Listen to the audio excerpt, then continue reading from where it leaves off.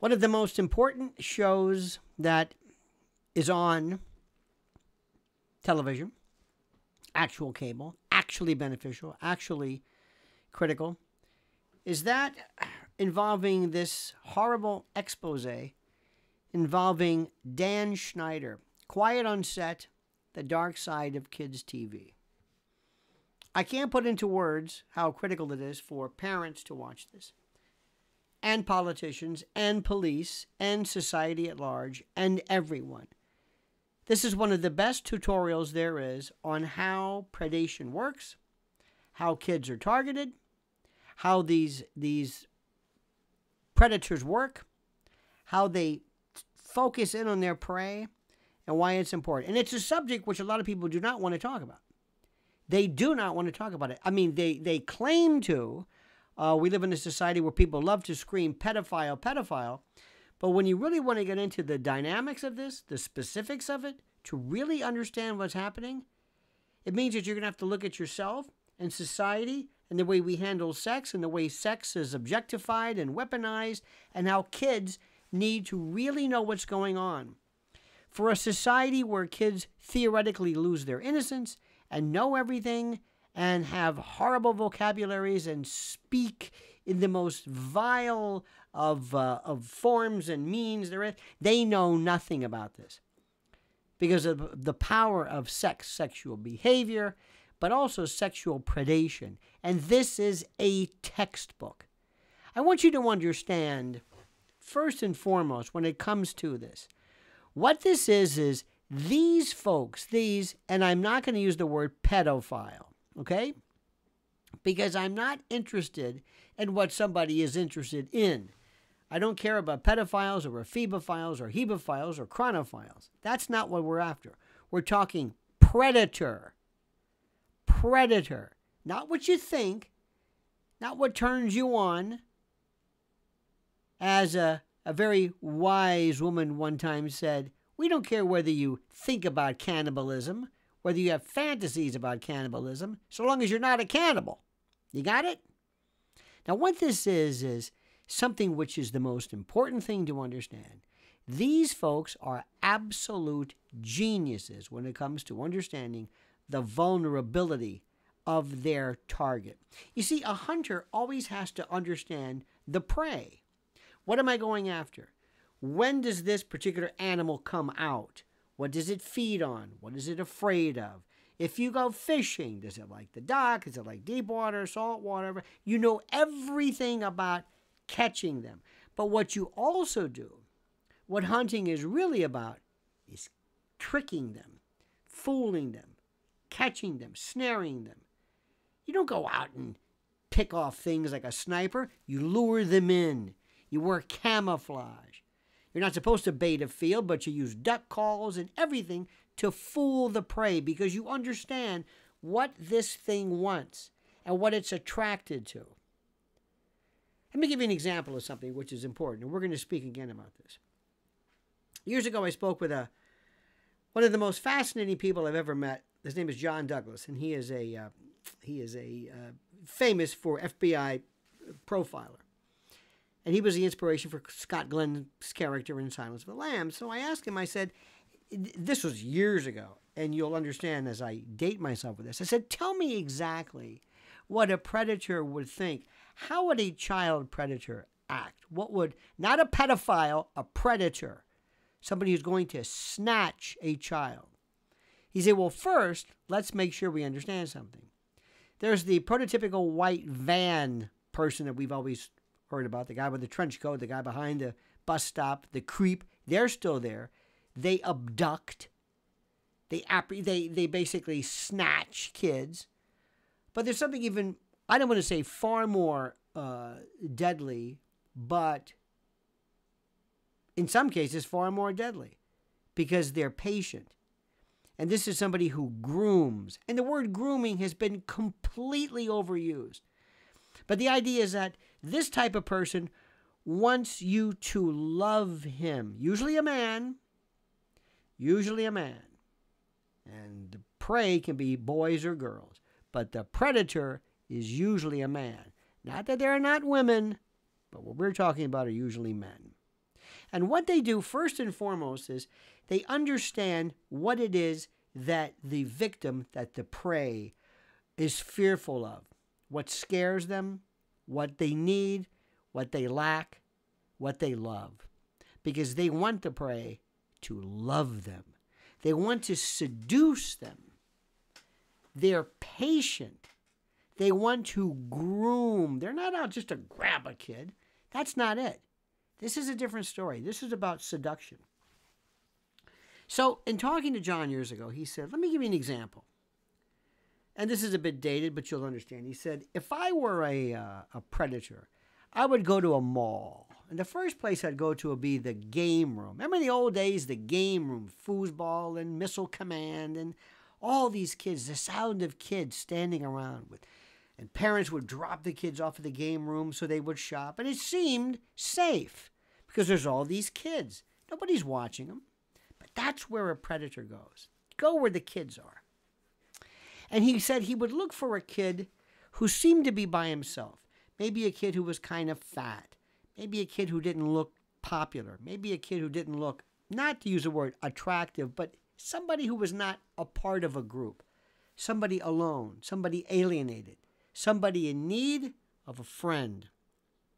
Somebody in need of attention. Somebody in need of love. So this fellow would sidle on over there and say, listen, I've got a few quarters here.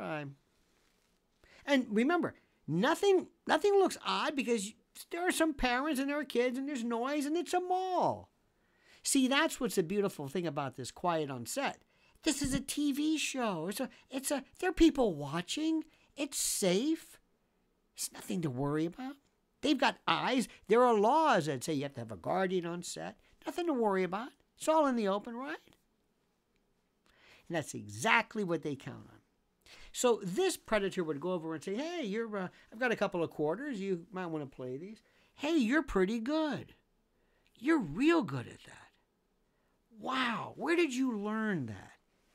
Praise, attention, feeling of accomplishment, building up the spirit.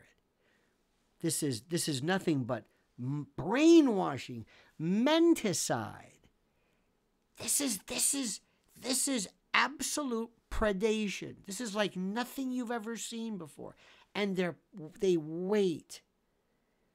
And they're on little league teams, and they're coaches, and they're sometimes teachers, sometimes not. Now let me stop right there and just say that I'm in no way suggesting, and I'm not intimating or insinuating, that little league coaches or priests or teachers are these people. I'm not saying that. I'm not. You know it, I know it, and the fact that I've got to stop with these obligatory kind of a gratuitous disclaimers, I think, is another story. But they're not what we're talking about. But if you are going to be a predator, you go where the kids are. And you have this sense of foolishness sometimes. Remember, they're cowards. Understand something, and this is the most important. Whether it's Dan Schneider or anybody else for that matter, they don't get along with adults. They're not interested in people their own age. This is a power issue. This is a power differential. This is not merely somebody who has a preference for, let's say, blondes or redheads or kids. This is a different story. This would be somebody who had a preference for blondes or redheads who were submissive, who can be overpowered, intellectually outsmarted. If you're a molestor, like we used to use the term, if you are a predator, you feel inadequate around people your own age. That's not what you want. That's not what you want. This is the only time when you will feel in charge and you will not feel humiliated or risk being humiliated or risk being not up to par for a variety of reasons. And we're not necessarily talking about physical accoutrement or looks. We're talking about mental, because that's the notion of this. That is the notion. There's something of this is not just sex, yes, but power differential, predation, overpowering, domination, ruling, not being in control, calling the shots, outsmarting, prey, seduction. It's everywhere. And we've got to talk about this. And we have to make kids predator proof. Look, we tell kids all the time, be careful of snakes, be careful of ticks and Lyme disease, and watch what you eat, and watch out for allergies, and be careful about this, and don't drink and drive. We tell kids all the time, and they do very well. We have to sit down with kids and use this quiet on set and show this is important. I could talk about this and will at layers and levels and strata that are seemingly endless because there's so much to this story. How did this go on this long? How did this go on in front of everybody? And look at what he did. From the days of the casting couch, from the days of Louis B. Mayer and Jack Warner and Capra, I'm not saying they were predators, but Chaplin and whatever it was. When you are in an industry where people are coming to you with their dreams and they want attention, they're actors, they're actresses, they're performers, they want attention, they want positive reinforcement. They're saying, here, I want to please, I want you to clap, notice me, pay attention to me, give me the dream, the glimpse of a future. And one poor African-American young man said this was his chance to get his family out of the hood. This is where these people, they know. They do this. Listen, they do this with adults. The vulnerability, I'm going to make you a star. And the moment you show any kind of resistance, the moment you show any disinclination to do what I say, show me disrespect, the moment you show any autonomy, the moment that you show me anything that indicates that perhaps you might not be the easiest mark, the easiest target, somebody I got to worry about, I'm going to drop you in a heartbeat. I don't need you. I've got people lined up who will do anything. And also, this incredible story. Look how the predilections, the sexual predispositions, the way his own particular paraphilia made its way onto the set, into the storylines, and you look at them, and you see exactly what the story is. You see exactly what the symbolism is, the symbology, the semiotics. You see exactly what the sexual messaging is. But at the time, nobody mentioned it because, oh, no, he's the golden boy. Oh, no, Dan Schneider, he's, are you kidding? He's making money. And it must be okay because kids like it. And parents like it. And when we go on the road, we have sellout, attractions. And people are always trying to come on board to audition. So there's nothing wrong with this. If there was, I as the producer would know something about it. And they do this out of two particular mechanisms. One, looking the other way. They're not interesting. It does not help the bottom line for you to spend a lot of time trying to protect innocent, anonymous kids that will not help your stockholders. No, you don't care about that. It's the business. You look the other way. You fool yourself into thinking, well, we have different levels of protection, and I don't have to worry about this. But this is about predation. And this is about people, and look how they seduce. They seem like the nicest people. They would be the best were it not for their disgusting ways. They would be the best child psychologists because they know exactly what a child thinks, what a child worries about, their thoughts. They can be a child. It's like putting on a like a camouflage outfit where you're luring them. It's the hunt, the hunted. It's exactly what this is, and it's all over the place.